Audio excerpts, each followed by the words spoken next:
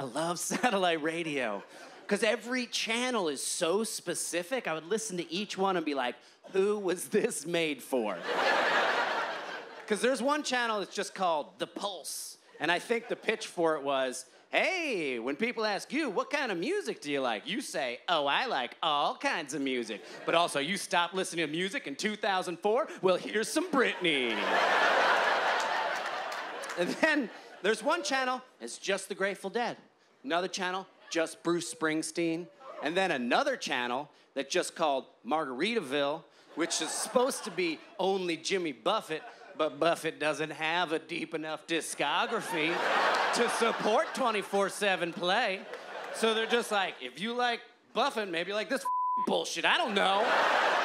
Like, hey, are you an old white man who went to the Bahamas once and loves island culture, but would prefer to not think about the post-colonial segregation and exploitation of a native population and instead want to focus on the burgers? Well, here's some Eagles.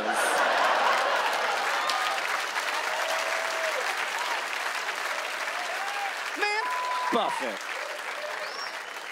Why is he always singing about burgers? The cow is the one animal unsustainable on an island economy.